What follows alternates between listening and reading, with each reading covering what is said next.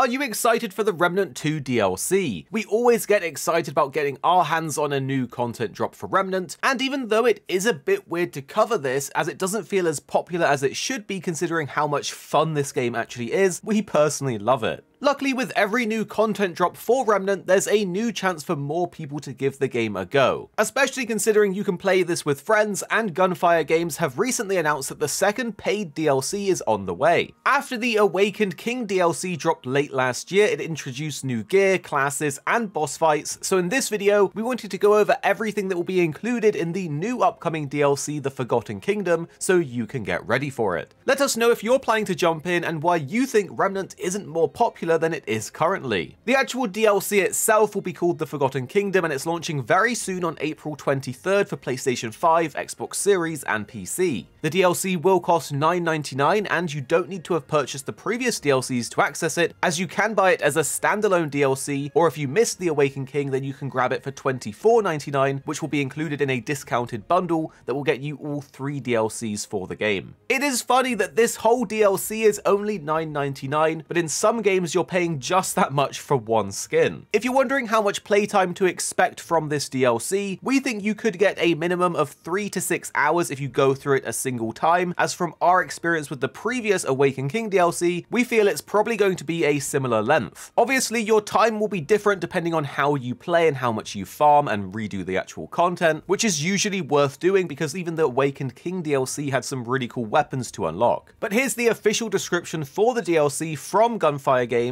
that gives us a better idea of what to expect. In this upcoming DLC for Remnant 2, we're going to piece together the forgotten history of the lost tribe of Yisha, I think that's how you say it, as you attempt to quell the vengeful wrath of the ancient stone spirit called Ladusa. We'll navigate the lingering traces of torment, treachery, and death that haunt the land's once proud ziggurats, as Ladusa's living stone wanders the crumbling remnants of an ancient civilization in search for fresh blood. It's a brand new storyline that will have us uncover the secrets of the lost tribe by exploring a mysterious new area in the world of Yisha. In this new location, we can traverse new dungeons, acquire new powerful gear, including a new archetype called the INVOKER, but also meet unexpected allies and face new threats in our quest to return some semblance of peace to the Forgotten Kingdom. It is cool that we are heading to Yisha, as it definitely feels like there was a lot left unexplored from the base game, and it does have a very cool aesthetic with the tribes that inhabit this part of the world. However, it would also be nice to see Gunfire Games introduce new areas on new worlds with completely new themes, rather than revisiting older areas that we've already been grinding in for hours on end. If it was a completely new area, it would just be a bit more fresh. But of course, one of the biggest things that's being introduced in the DLC is the brand new class archetype, and this time we're getting the INVOKER. We don't have a lot of information on this at the time of making this video, but the developers have said they'll be releasing a breakdown on what the class will be soon, and the official description of it says that the INVOKER draws strength from the nature spirits of Yisha, and this new archetype can harness the mystic power of the jungle.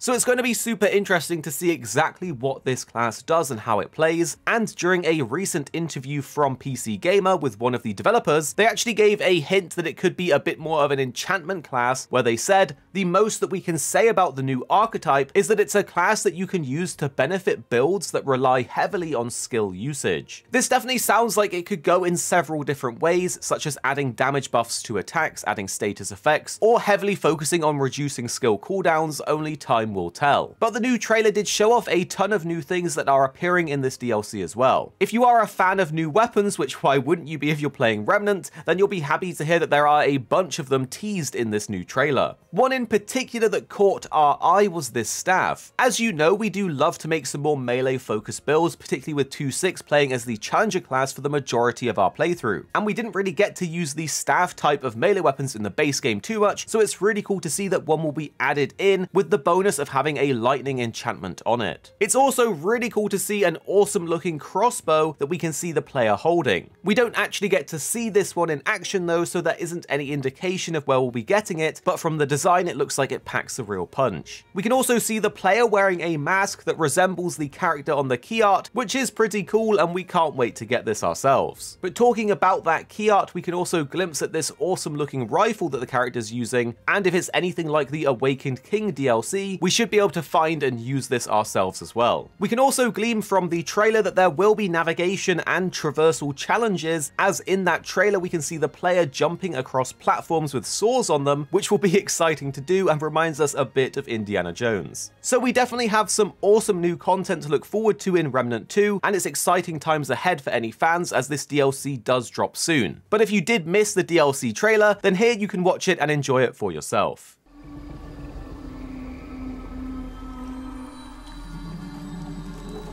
I have searched this jungle high and low. And what did I find? I'd learned of the Lost Tribe's fate and the ancient power that sealed it.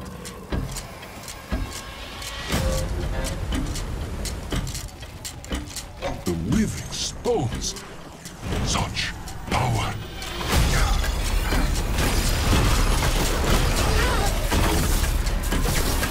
I'll find you, my lost tribe. My brethren.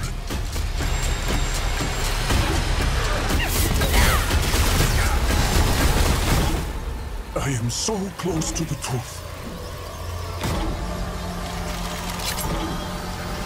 I will not kill.